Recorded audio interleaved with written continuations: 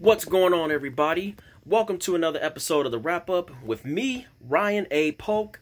And today, I got a very special episode for y'all as I review the feature film I was in called Wu Jia to the Code, directed by Johnny Wu.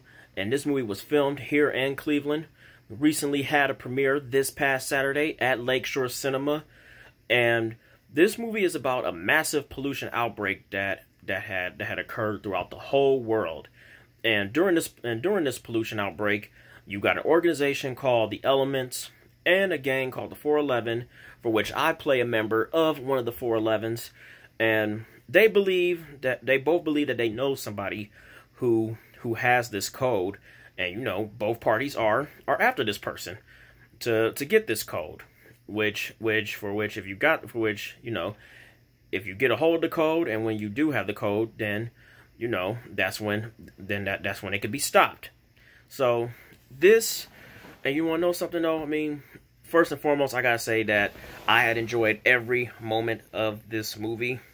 I was amazed with the special effects and the fighting that was in this movie, because this is a martial arts movie, and when you see martial arts, you know like the fighting and the special effects, the fighting especially, you be like, man, damn, oh my goodness. And that's what it was like with the audience. The audience was just the reactions from the audience was just incredible. They were just so amazed and just like so like into with the fighting and the special effects in this movie.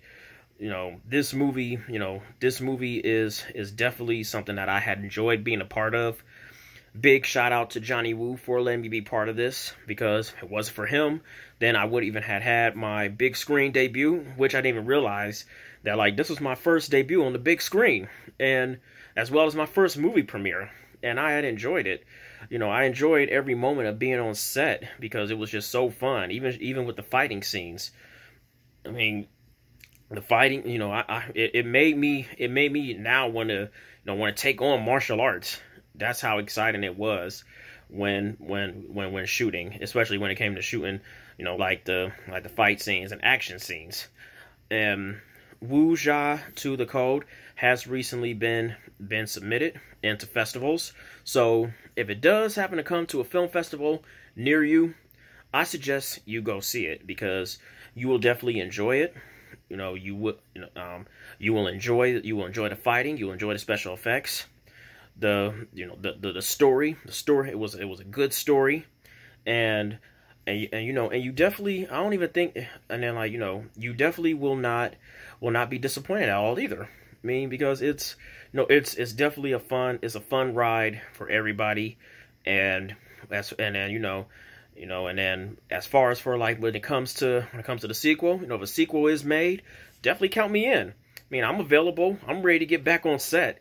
Man, it's because it was definitely something that I had enjoyed being part of.